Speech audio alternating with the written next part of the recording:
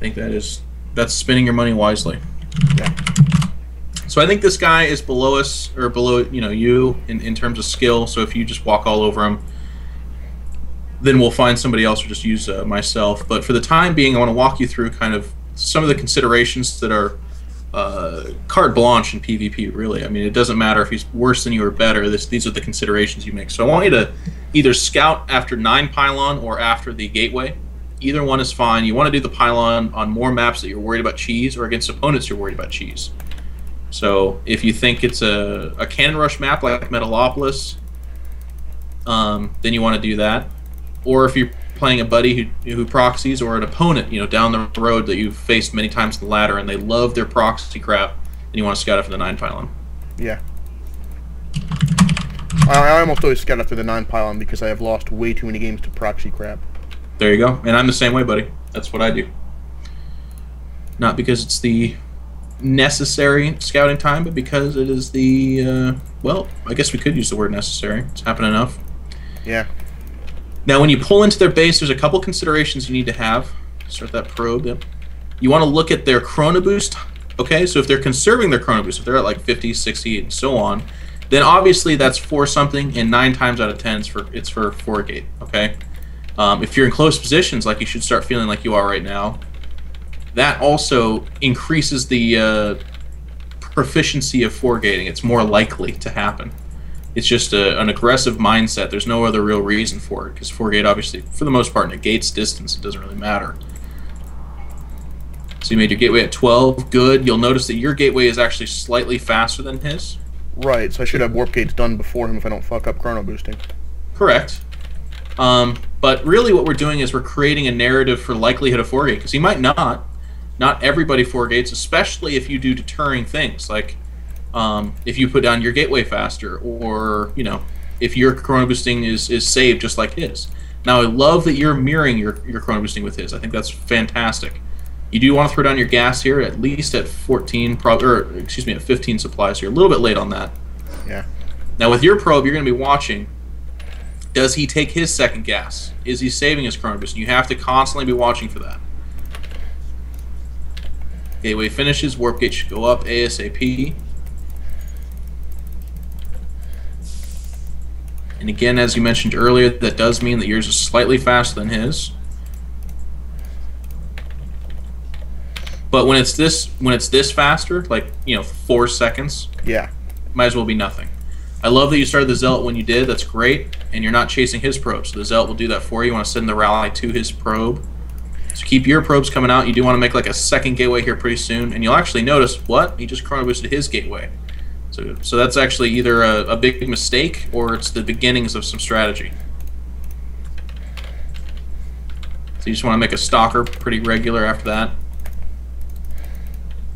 You got your Zealot there, coexisting with his probe. I think it's cute, but unnecessary. Good. Now you notice he chrono boosted his Nexus, and he's making his second gas. So guess what? 100,000% this is not a 4-gate. It's a tech. So you need to make a choice. Either you got to punish him by adding a 3rd and 4th gate, or you need to take your 2nd gate in tech or gas. And I would recommend the gas, because I want to walk you through a different build order / style. Okay. Everyone knows how to 4-gate, right? Like, you didn't play 1,500 games and not know how to 4-gate. Right, right. You don't want to leave pretty soon, though. His stalker's going to pop out. Now, between the two of you, you've got your stalker out. You do need to be at that ramp, exactly. And you can see a probe's actually making its way to your base quite boldly. Interesting. Supply block. I'm not used to doing anything other than 4-gate here. Great. Oh, okay, yeah, I hear you. So put your probe on the tower between the two of you, probably. And you want to make a 3rd gateway, and then a robo. And the reason you want to do it that way is if he is doing some kind of funky 4-gate, like he just faked you out. If you have 2 gates, you're dead. If you have 3, you can survive. But 2 gates, you just won't make enough stuff. But then you want to get that robo up pretty dang quick. And while you're making the robo, you want to start a sentry as well. Your warp gates are finished. Great. Now keep the probes coming out, and I would chrono boost the probes. There's not much else to chrono boost at this stage, but you don't want to hit 100. Make a sentry or 2. I like the 1. And then you want to be hugging that ramp. Now the next thing you need to do in every single PvP, so get those units up there, is you need to clear your base. There was a probe in your base for a while. It's still in there. Is it actually still in here? Well, I mean, maybe it is, but maybe it's not. I thought I saw it But leave. more importantly, maybe it built a pylon, right? So keep the probes coming out. Keep chrono boosting them. Again, your energy is pretty high.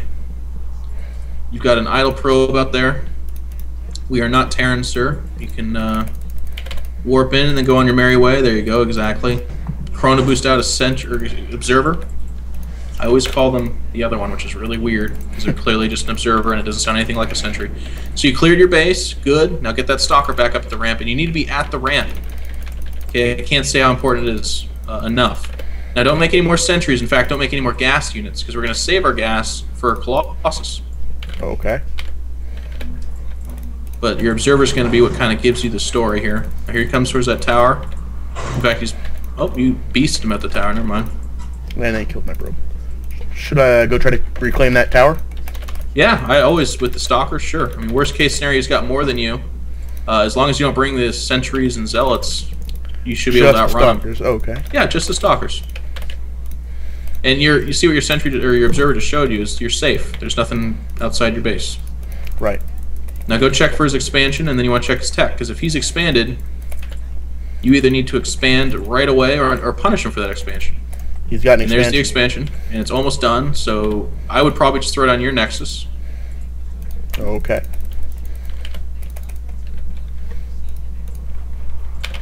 Now don't leave that observer there. You got to be like a paranoid with that observer, meaning, okay, you're looking at his army, that's great, but you're on borrowed time. At this point, it looks like I could just go kill him, almost. I would agree with you if you had a Colossus. Almost. Yeah. So chrono boost the crap out of that Colossus when it comes out. Yeah. Especially since you just now hit 100 energy. If there were... Oh, crap. If your chair were attached to an electric system, I would probably have that going. And I managed to get supply blocked. Great. That's okay. Like I said, being spoken to while playing is really difficult. Yeah. So your expansion's going to be a little bit later than his, but your tech's going to be ahead of his, right? And that's okay. That's a fine exchange. But it has to be well balanced and pursued. Now, you sent these probes way too early. That's not good. So keep chrono boosting both the range and Colossus as you can. Good. And there goes all that energy. From this point forward, just stay on top of that energy, okay? So yeah. Forgetting for a little period of time is fine.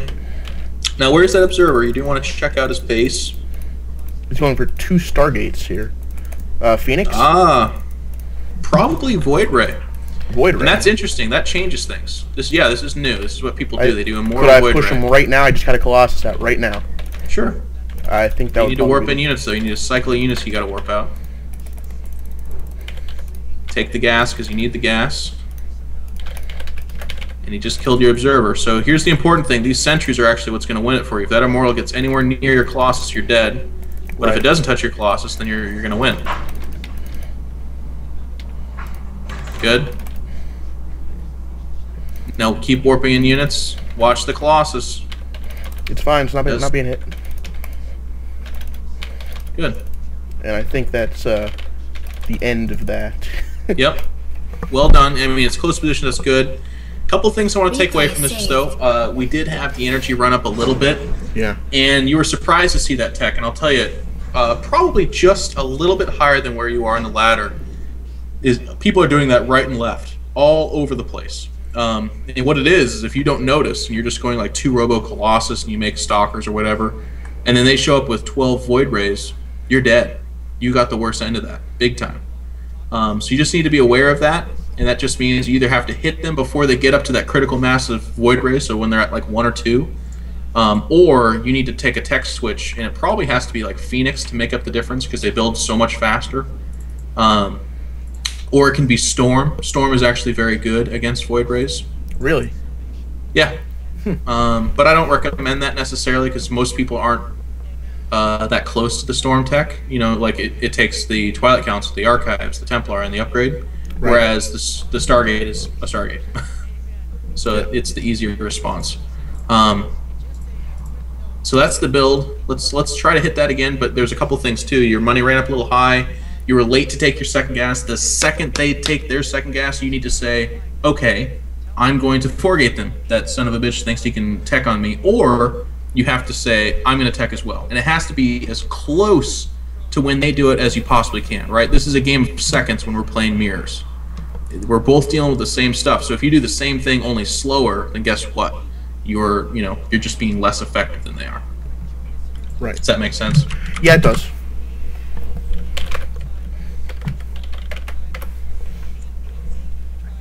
I gotta work on getting the supply block too a little bit there. Usually I throw down at 26 the 2 pylons right outside of his base so I can warp in on top, which unsupply blocks me for the warp in. But you're a big four-gator then? That's every PvP I do for the past 300 games. Good. Well, then this is... I'm actually extremely proud that we're doing this then, because this is going to add some spice to your life. It's become very boring. When I see Protoss, I'm on the verge of just rage quitting when I see the loading screen. Yeah, every time I get it, I take a deep breath. I'm like, okay, time to defend the 4-gate. Yeah.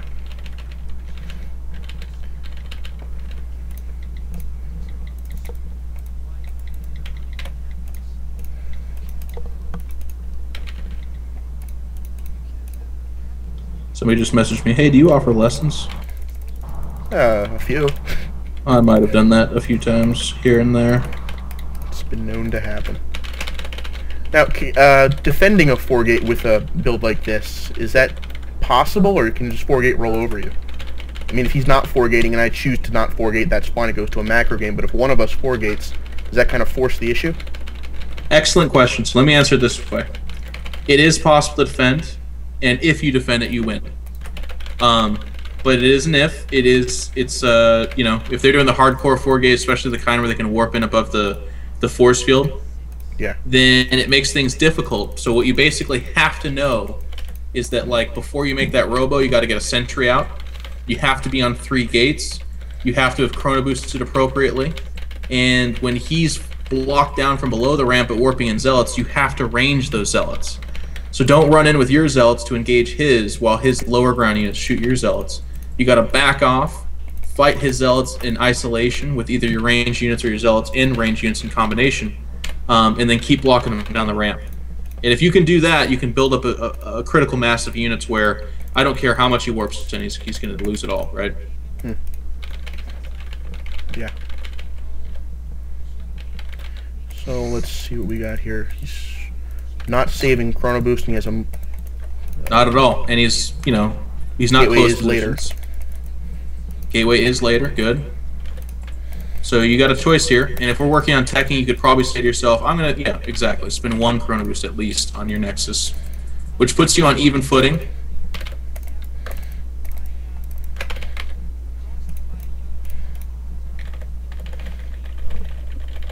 Still no second gas yet. There it is. And that means yours right away. Second gas. And make sure that Zealot chases his.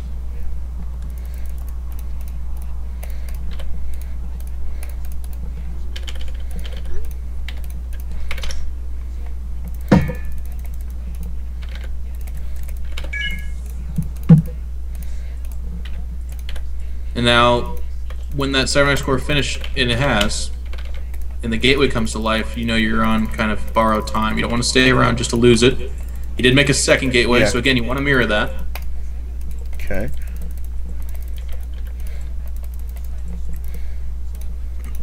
And the Zealot's popped and is kind of standing idly in the middle of the map. Yeah, I was chasing the probe out, but the probe's gone. Okay. So again, when the stock gets out, you want to clear your base. Got to keep the probes coming out. Good job catching that 26 this time around. And then you want to make a a robo pretty quick here. If you didn't see him take that gas, now is when, you would have taken the 3rd gate probably before the 2nd gas. Okay? Okay. So let's talk about that. Does that timing make sense to you? Because that's what you're going to see more than... So if he took the 2nd gas to go 2 gates, then robo? Yes. Okay. In fact, this 3rd gate is just being super cautious and safe. In the future, you could probably go 2-gate robo. If they take the 2nd gas. The other thing about that, too, is the 2nd gas could be blink stalkers, which is super common. So actually, the 3rd gate's not that bad of a thing. But you need to get out a sentry or 2 probably 1 sentry and then 1 stalker. And you should have done this because your warp gate just finished. Yeah, I just noticed that. That's okay though, not the end of the world. But you don't want to make too many gas units because it'll affect how fast you can get Colossus out, okay? So you want this robo to finish, you want to be able to make a sentry and then the support bay immediately. So if you make too many stalkers or sentries, you can't do that because you've used up all your gas. So let these 2 sentries be it. Don't make anything else unless you have to, meaning unless you see like 9 stalkers walking towards your base. And that sounds dangerous and crazy, but that's just the way this matchup plays out. So watch your supply, keep the probes coming out. I see his observer in my base. Yes, so that tells you it's a Robotech. Yeah. And when your observer pops out, I would look to snipe it, so move your air units over there. I mean, air attacking units. Probably bring both. Alright, just one's fine. I didn't want to leave my ramp completely alone. Yeah. There we go. Run him down. It's so good if you can kill it. It's dead. Good. Now get your observer in his base for free vision, basically. Keep the probes coming out. Keep chrono boosting the probes. Watch your supply. So we're entering that stage where 1 pylon probably won't do it. And let that 2nd stalker be it. Like, seriously, if you could have 1 stalker and 2 sentries, and that's all you can get away with, then do it. It's all about Colossus. Nobody cares about stalkers in the early stages. The support bay just There's support bay. Check the expansion. He probably won't have one, should he? Oh, he does? He does. Yep, and Protoss do this, man. It looks stupid, and guess what? It is. But they do this. I lose this crap every day. Now here's what I don't like. You just park your sentry, your observer, right over his army. You can't do that. Never, ever, ever. It's not Terran. They absolutely will have an observer there. So you need to throw down your Nexus, or we can do the same thing. And I was going to go to the Nexus and then Colossus push like right after the Colossus pops. Sure, we could do that. I mean, one thing that you did see that I don't like about that is you saw that he has his support bay finish at a decent time too. So he'll probably have a Colossus by the time you get there. So I just go for the tech advantage. Like, there's the expansion. I would start my range faster than him. Okay. And that's why I don't like that stalker again. You should start a range right now.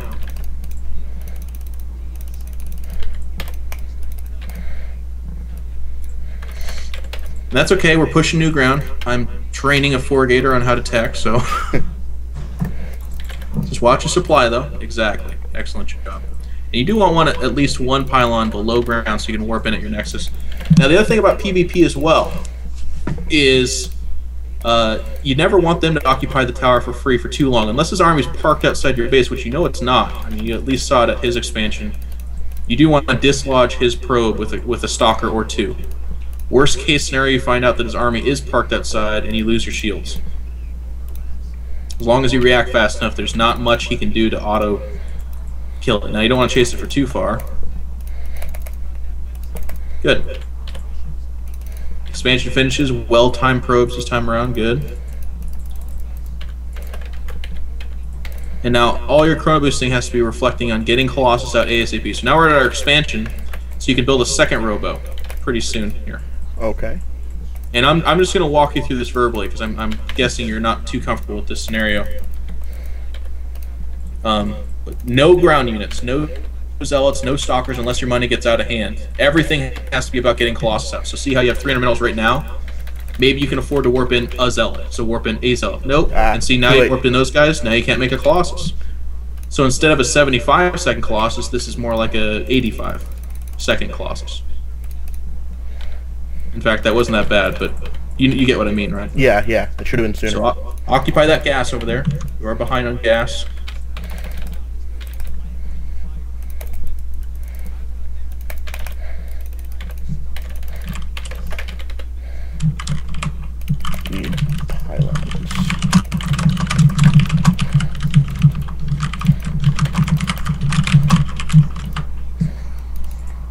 Pylons, good. Gas, good.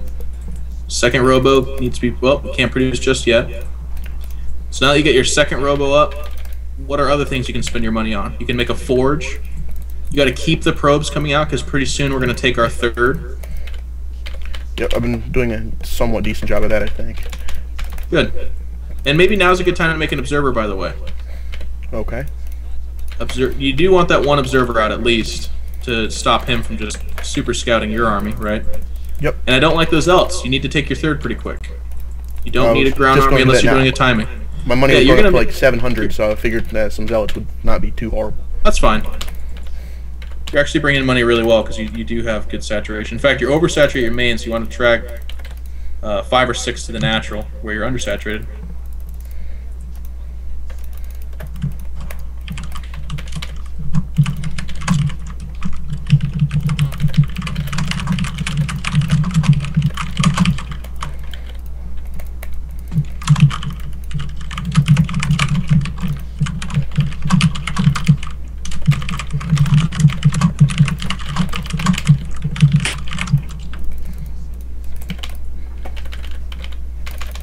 So now you just want to chrono boost the crap out of these Colossus. You could have made that forge for +1, but you do have an empty robo, so you got to prioritize that first. Now you can add like a 4th, maybe 5th gateway as well. Okay. Yeah, his third's just going up now. He hasn't moved any probes over to it.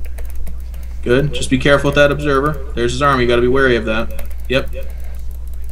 And he doesn't notice. Maybe he does. I'm not sure. You got to run for your life. He's looking for it, but his observer's the same speed as mine. So. Good. But you got a good vision of his whole army. Yeah, he had like 4 Colossus in there. Yep. So you're ahead of him in Colossus, but behind in ground units. So warp in some zealots. Keep these Colossus coming out. I'm never worried about the ground army. Like, honestly, they just take up space. As long as you're somewhere in the realm. But you're, yep, there's transfer to the third. Get that forge going. And now you want to make a Twilight Council for charge and also the next round of upgrades.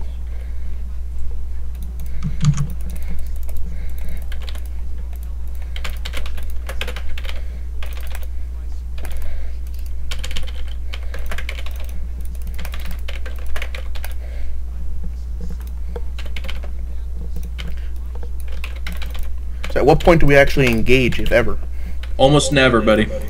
Really? Not until you're maxed, yep. It's probably one of the mistakes I make a lot when it gets to this point, then I seem to always engage too quickly. And then lose my whole army, and then he's ahead, and then it's over. With Colossus, the advantage goes to the defender. Because he'll get like one more shot off.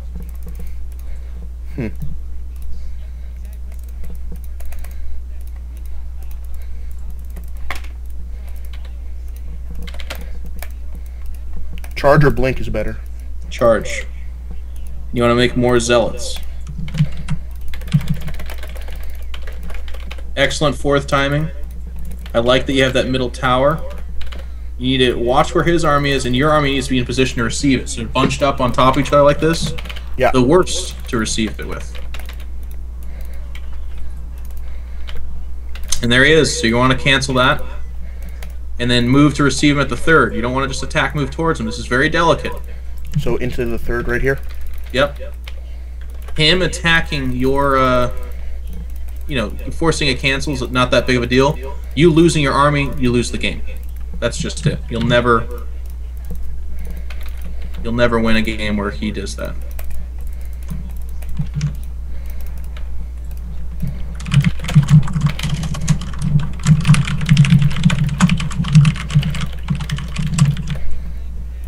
He used to be camping outside my base here.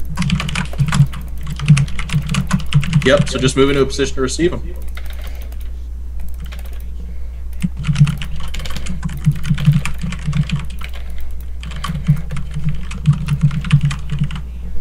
And now he's moving back to his home base. Great, so just move out there like a... You know, take that 4th. Now you're almost maxed. Now here's the next stage, and I apologize for not directing you here faster. You do want the Stargate, Fleet Beacon, and Mothership. Really? Yep. Mothership in PvP is the super, super amazing, awesome weapon. It's not gimmicky. It's not you being silly or anything. It's actually the best. I like the 2 Stargates. Adding Void Rays is good. Now, one thing, too, in late-game PvP, you need to add a cannon at each nexus. Late-game Dark Templar, very common. Having observers is nice, but it's never going to be enough. You're not going to have enough observers to get to each base to stop them from murdering your economy. And here he comes down the middle.